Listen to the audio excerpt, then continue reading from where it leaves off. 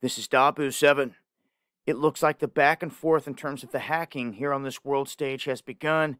Many people may have not even noticed what has gone down, but we're now getting word of this massive hack that attacked or penetrated 21 different U.S. LNG producers. This is natural gas. And the timing here, they're saying it happened just before the Ukraine invasion, like the evening before. My thing is if I'm a military and I'm going in trying to do stuff, I'm not trying to make it glaringly obvious that it's me if we're doing that.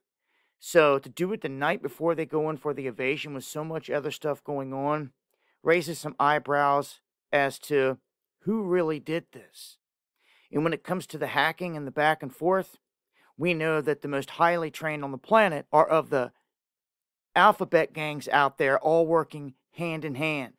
So we see all these hackers that come out of nowhere all the time, and they seem to have NSA tools and trained by the NSA and all this other stuff. Well, how is that? They have already started the talk of the tit for tat, the back and forth between the United States and Russia.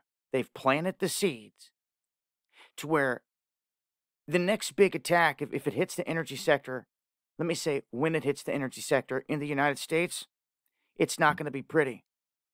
When they take out the lights and everything else, there's not going to be any more here in Dahboo7 or any other YouTube video or news source for that matter.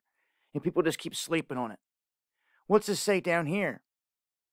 We slide down here to see what the editor wrote. 21 major energy companies. It's 21 companies.